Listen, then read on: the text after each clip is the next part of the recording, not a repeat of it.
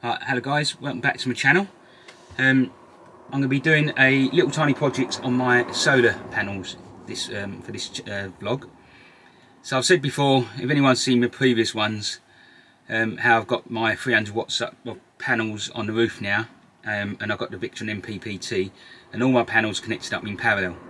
And I've always wanted to be able to switch between parallel and series depending on the time of year, and do some testing on the parallel and series system, because there's a few people out there say one's better than the other, and no one really knows, I don't think, because everyone's got their own opinion.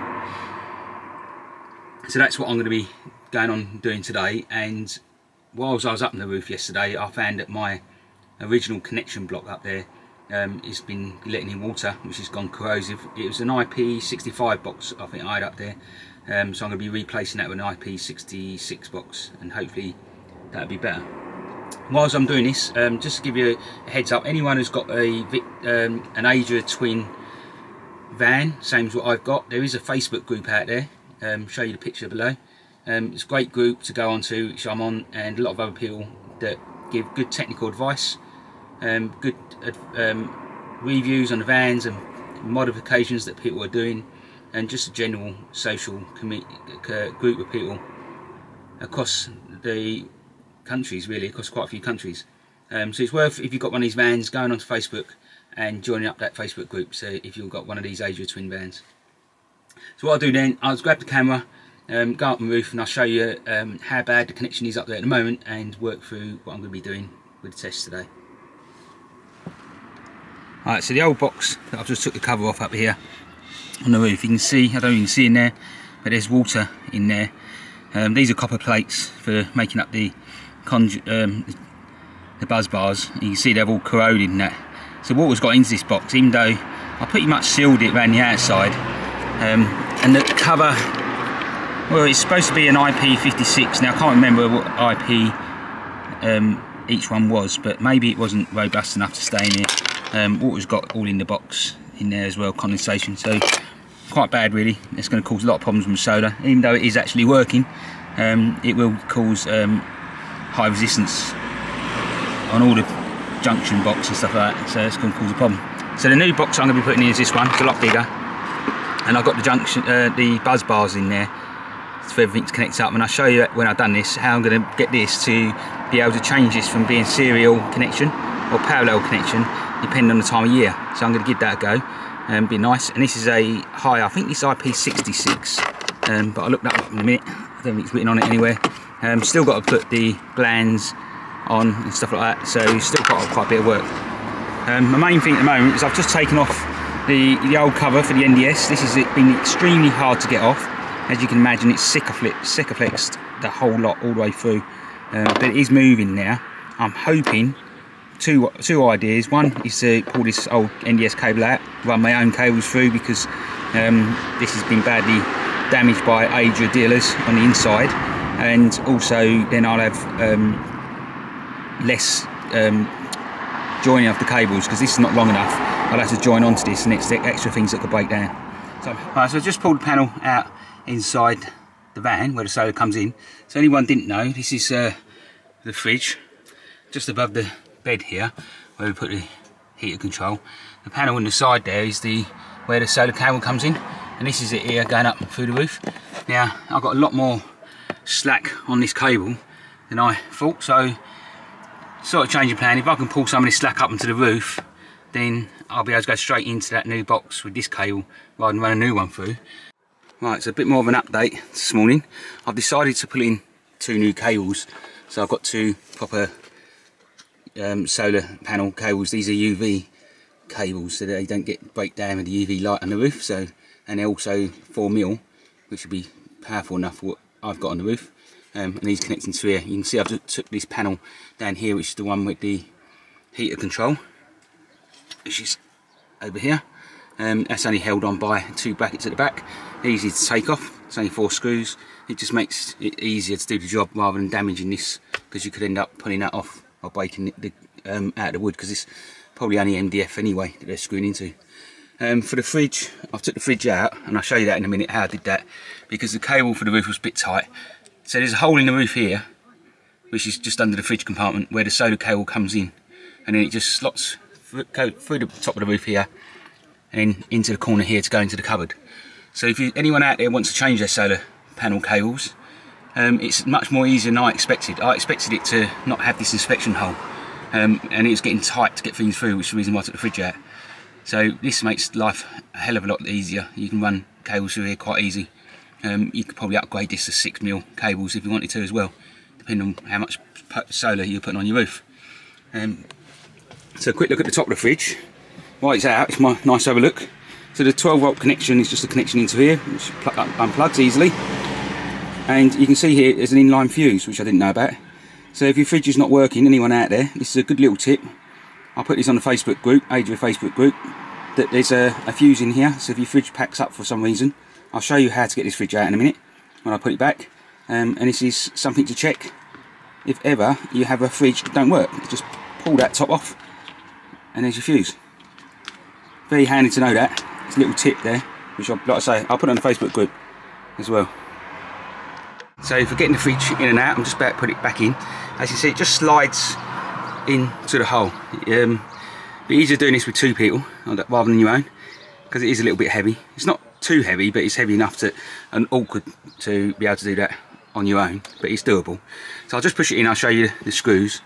The fridge is in place. You see these holes here? So these have little tiny plastic covers over them. So you just pull these off. You can use your fingernails usually to get these off. And then in here is some little posi screws, 2 down this side and 2 down that side. And that's it. So 4 screws, and then close the door and the fridge will come out. And that makes it much easier then for getting the solar cables through, but also it's nice to know that the fridge comes out easy if you ever need to get to that fuse, or if you need to do some maintenance or anything else. The fridge is screwed back in again, little white caps on top. Just remember when you're doing these screws, don't over tighten these. These are only there to hold it from moving in and out. So it's just the security screws really. If you over tighten them, they're going to pull out the wood in the back, or even bow the fridge a little bit if you push it over too much. So they don't need to be too tight on them. So I'll put it on, I powered the fridge up just to make sure all the electrical connections are made properly and there's no pushback pins. And now I can get on with doing the roof connections for the solar. Right, so I've just done a quick clean up of the van top, getting rid of as much Sikaflex as I can because it's going to make a good seal. And I've cleaned out the inside of the cover. It's important to do this so that you get enough Sikaflex in this and glue it down to keep a good waterproof joint. And I've cleaned up a bit of the hole because there's some quite jagged edges that were catching on the cables and cutting into the cable. So to clean all that up, I just use I use a Dremel with a diamond tip blade on it, which cuts through the Sikaflex quite easily, and then gives it a nice clean up. So the next thing is to get this sealed because the weather's changing. I'm hoping it don't rain. I need to get this sealed before any bad weather comes. So for the sealant, I'm using this Sikaflex 522. This is the best stuff to use because it's a flexible sealant, so it won't crack like silicone. Definitely don't use anything like silicone on the roof. The UV light will break it down and it'll crack and start to leak. So it's expensive, but it's definitely worth using this to protect your van from any leaks. So the first thing to do is make sure you get a nice bit of Sikaflex all around the cable joint, and then a bit more and fill up the cover to put on, and then I'll weigh that down. We'll wait to set overnight. Right, so that's all the Sikaflex done. I've weighed it down with a weight so it sets now, and put extra around the cable outlet so make sure there's no leaks, and that is set now for 24 hours. So I'll get on with taking the old box off and replacing that now while that sets overnight. So internally, I've decided to take this connection off. This is one of the connections that Adria use for the solar. They're pretty good connections, but with solar, the stronger the connection, the better, and these clamp down and do become loose. And any loose connections on solar will mean a reduced amount of current because we're working with low voltage and low current, and you want as much or every bit of current we can go into the battery. So I've decided instead to put one of these on, bolted to the wall, and they're nut and bolt clamps through proper crimps, so there's no way of that being loose. And this cupboard is all covered over, so you won't see that when it's finished. So that's the next thing now, is to get this cupboard all put back together again. Okay, so that's all the panelling put back together again. The side bits in, so that's all the inside of the van done. I can now get on with just finishing off the roof and the electrical connections on there. Right, so I've now replaced the old box to the new one. So this has been Sikaflexed in, and the NDS connections, it's been a few days now. You see a bit of brownness on it. It's just where the weight that I was holding it down started to leach a bit of rust. I've got 4 connections both sides of this box, and then the inside buzz bars, which I'll show you later how I'm going to use to be able to change this from series to parallel. It's a much bigger box. It's the only one I can get really from Amazon. The best one I can get really to get the cables in there without being too tight. The next one down from this box they had was a bit too small. But it's going to hopefully be much better than I originally had, and hopefully it doesn't leak. So I'll get on with putting the cables in, and then I'll show you it all up and running and working.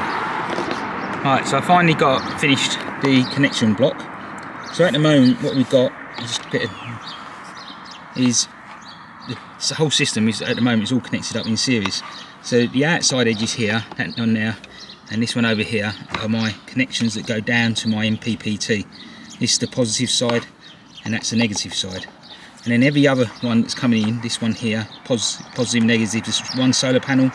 This one here, positive, negative, another solar panel, and this one here, positive, negative, is my 3rd solar panel. So that's 3 solar panels coming in, connected on to this buzz bar.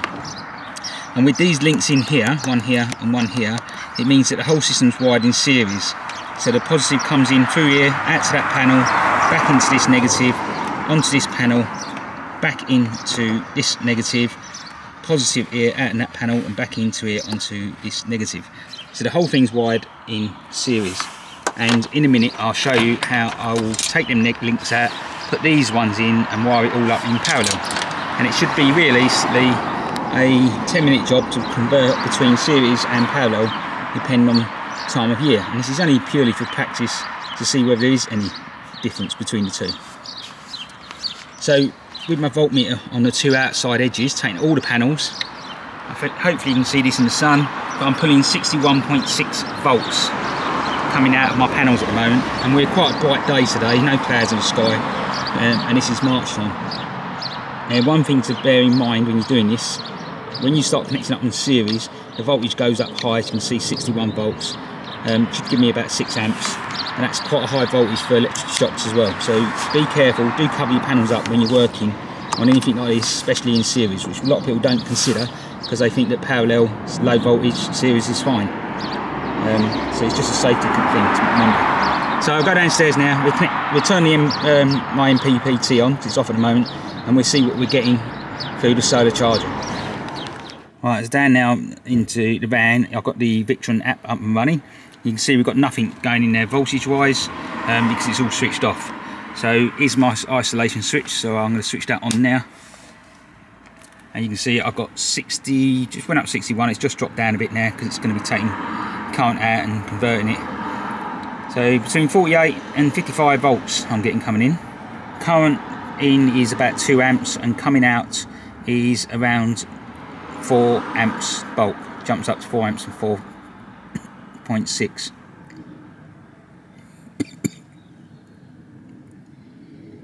So that's series connection on a good day.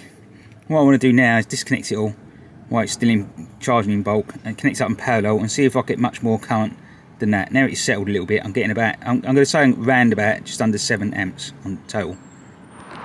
Right, so now I've covered up most of my panel.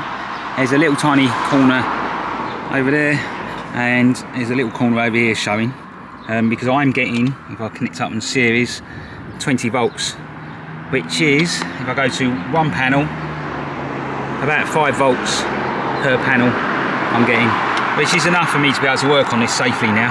But this is what you should be looking at doing, because it isn't good to me or the controller if he starts shorting things out or touching things at them high voltages. So I'm going to take these links out and I'm going to connect the others up and show you what it's like now in parallel. Right, so now I have everything wired up in parallel. So if this is my positive input here, you can see my positive has got this link to the panel of the next one positive, which is then linked to the next panel positive, and negative is the same. Negative is linked through this one here to this negative, and then this one to this negative. So they're all the negatives together and all the positives together. So voltage reading now, if I go between the output on this, I'm getting 20 volts total, which is correct because in parallel we get the voltage of one panel, whereas in series we get the sum of all the panels. So I'll go downstairs now and turn on the MPPT and see what I'm getting with the Victron controller. Right, so back downstairs, logged into the Victron controller, just about to switch it on, see what we get. So we're getting the 20 volts coming into the Victron controller, which we'd expect. Current wise, at the moment we're still sitting at 6.6, 6.3.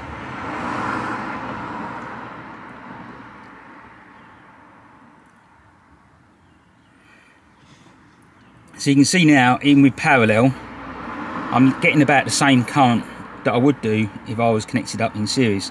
The difference is the voltage, if you look at the voltage, can actually drop down to nearly 15 volts at some point.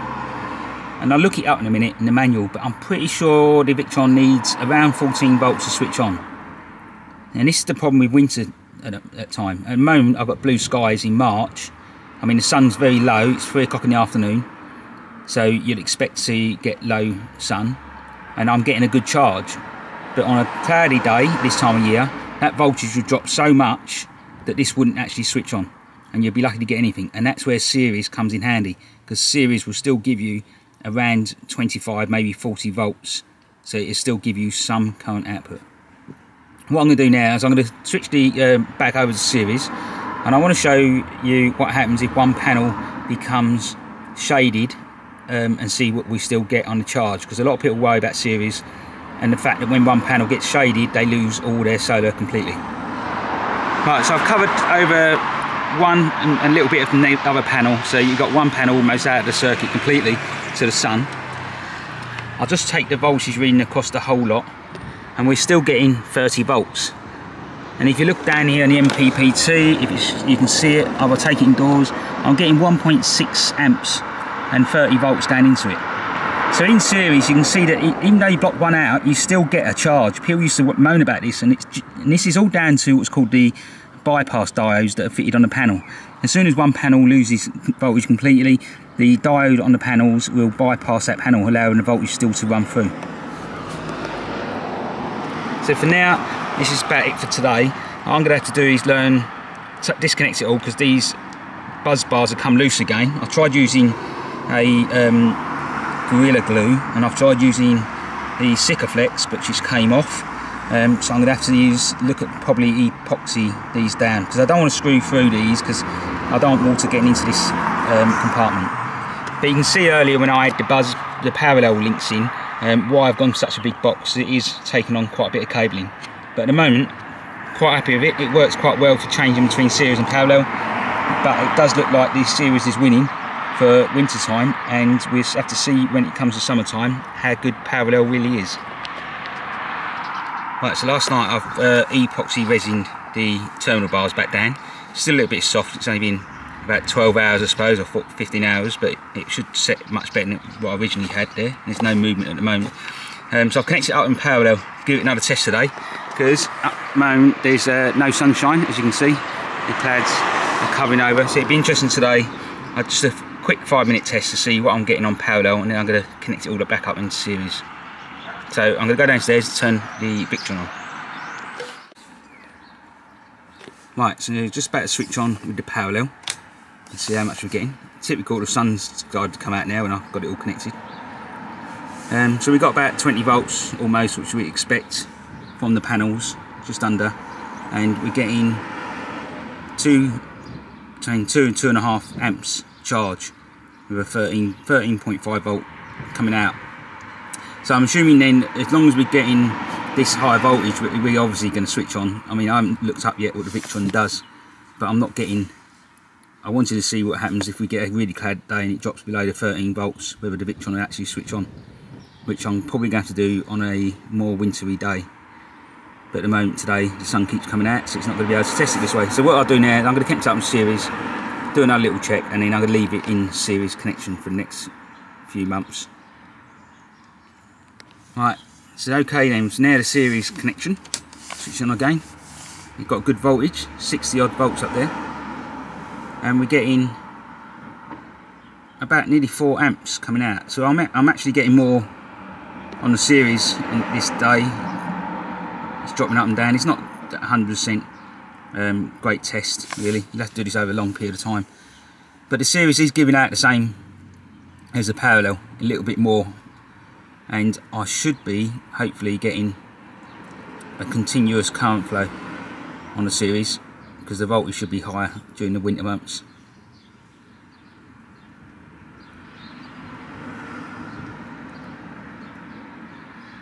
As you can see, 300 watts on the roof on a March day, I'm only getting roughly 60 watts. So if you've got 120 watt panels on your roof, you're going to be lucky to get anything enough to be able to pull a charge on these vans.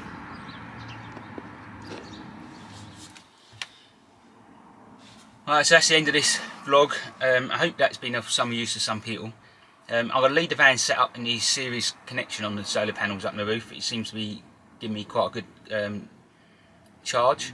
You can see the myth about people saying that if you have series and one gets covered up in shade, that you end up losing all your charge. Well, I fully covered one of the panels completely and I was still getting a charge. So if you look it up, they have a bypass diode across each of the panels, and so the idea then is that the voltage drops on the panels because it's shaded so much. The diode then bypasses that panel so that you still get a solar charge. I'm not sure what the best one is still, even after doing all that testing, because the weather isn't great and it's only been a 5-minute test really. Needs to do a lot longer than that. What I do is over the year I'll probably do different setups. More needs to do it in the winter time. The main reason for what I'm doing is winter time. I did find that this winter with the parallel connection, a lot of days when we was going away, the voltage was dropping so low on the panels that the Victron wasn't turning on, so we was getting only about a couple of hours of charge, and even that was only a few amps. So the idea then is to be able to switch the series in winter, and hopefully, because the voltage should be a lot more higher, the Victron should be on more during the day, maybe get 6 to 7 hours a day being switched on, and even at a low current you're still going to get hopefully more charge. And that's a theory. Other people have done other tests out there to look it up, so it's just an easy way. It takes me about 10 minutes to switch now between parallel connection and series connection, so it's quite an easy setup. So I'll see how we get on. But please give us a thumbs up and subscribe. The next thing we'll be doing is probably our trip to Holland, because it's only a few weeks away now in April, and we should be off touring around the Netherlands. So I'll see you around there.